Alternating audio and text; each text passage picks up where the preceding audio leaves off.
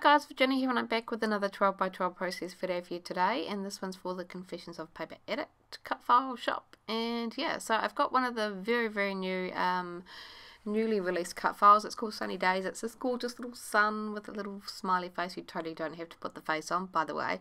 I just thought it was cute, and she's got some gorgeous little flowing kind of tendrils coming off with some stars on, you know.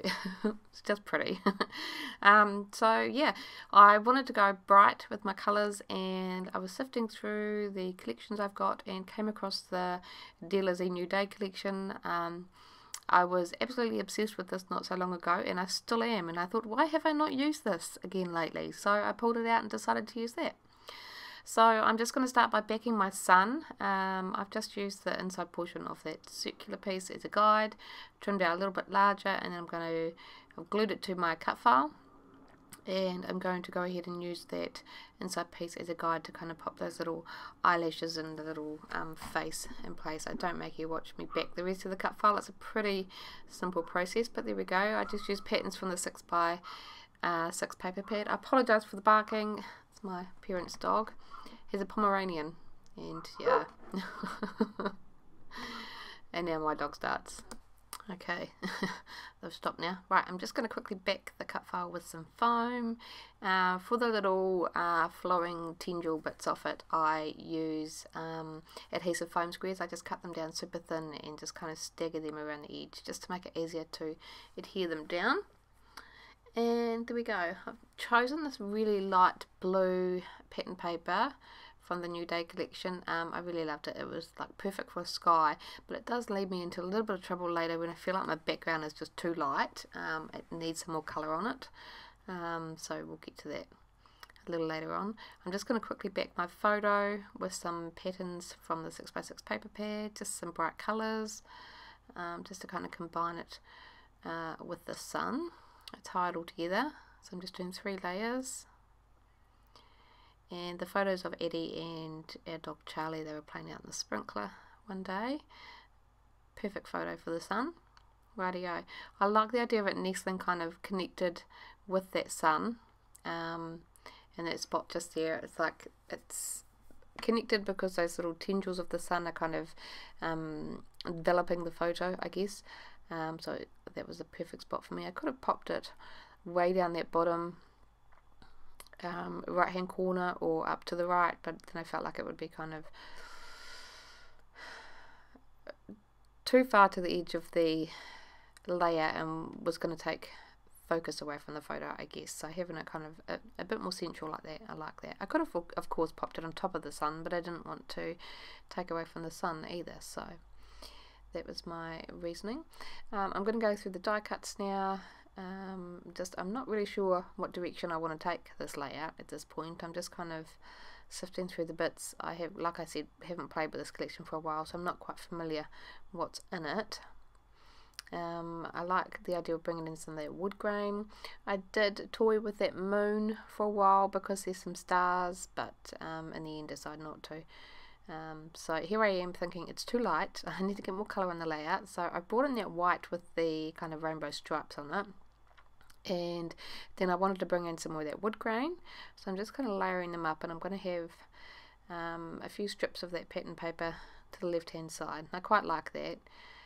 It's adding a bit of an oomph of colour on the background, if you will. So I'm just distressing the edge of that wood grain paper. I'm going to trim down my stripe pattern paper, just tearing a little bit more, do a thin strip of that wood grain, layer that on top of the rainbow stripe. Just lining it up, and then I'm going to adhere them together using my A to G tape. And then I'm going to just distress the edge of the blue paper, get it really nice and rough on the edges, and then just kind of tear it a little bit and curl over the edges. So I'm just lining that up. I just want a really thin strip of that wood grain. Just popping that in place. And then I can trim it down to 12 by 12. Easy as. And now I've got a whole lot more colour onto the layout. So I'm just going to pop my sun back into position and my photo. And I'm going to adhere down my cut file. I'm just going to do the main part of the sun first, because that's going to allow me to tuck pieces easily around those little flowy bits of the sun. Yeah. So now I can kind of go back to my embellishing process. I'm going to bring in those die cuts that I pulled out. Definitely that wood grain frame.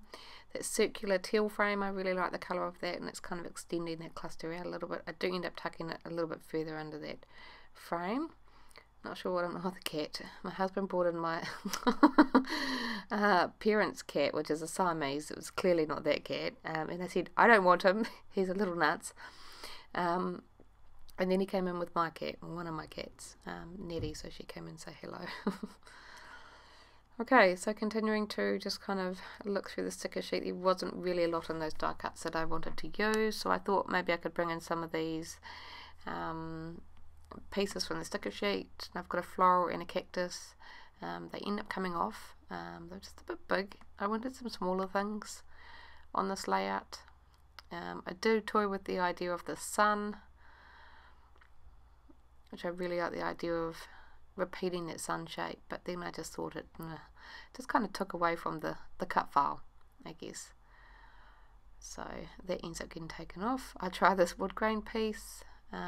Doesn't make it. You can see I'm kind of really struggling. I don't have a direction. And then I find these little tassels, chipboard tassels, and I really like the idea of getting them on the layout.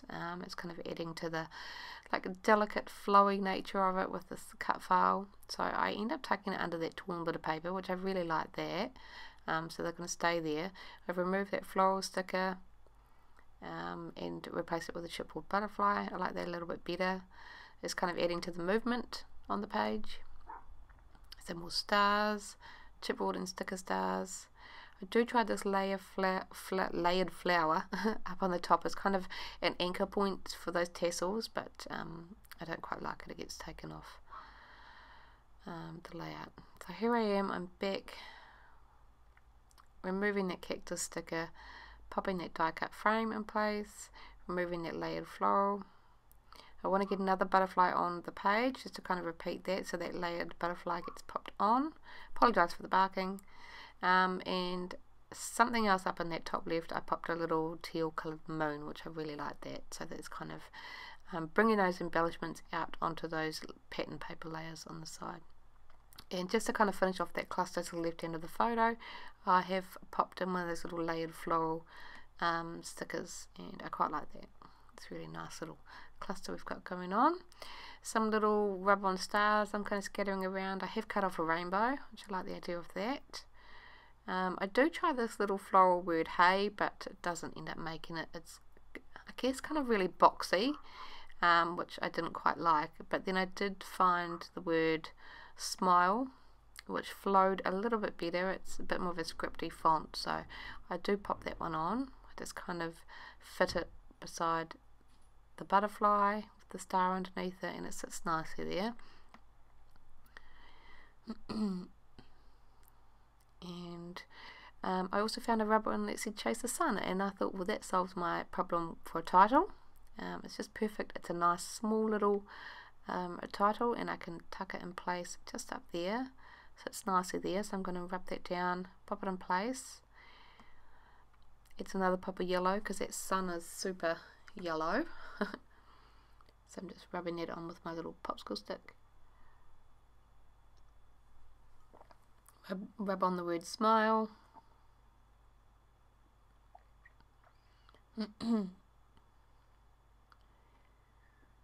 And I'm quite happy with the rest of that cluster, so I'm going to start to glue everything down in a minute. I did find these other rub-ons, it's like a strip of little sketchy coloured dots, so I'm going to go ahead and put them all around the layer. I'm just, instead of doing a strip, I'm just rubbing on one at a time, which I really like that look. It's adding like a lot of confetti style interest to the background, adding to that movement that I want, and I really like that. So I've gone ahead and done that. I am going to glue down my cluster now, so I'm just popping glue underneath the photo, the top portion, underneath all of my stars and my chipboard stickers. my little moon. I'm just going to work my way around the layout now, gluing everything down, and I'm going to start to glue down wood head and all those tendrils. So like I said, I've used foam tape squares on these, so they're super easy to stick down. And just on where the stars are, I've used a little bit of single-sided adhesive foam, so just pop a little glue on them. So that's all done. I've moved my little butterfly up a little bit. I liked it up there just a bit better. Gave a little bit more balance with those two butterflies. I'm going to rub on those rub-on stars that I've got floating around the page to scatter them. A bit more different texture around the layout. My little rainbow, I'm just going to fit in place here, so I do need to trim it down a little bit so I can get it in snug on that part of the sun. Can rub that down.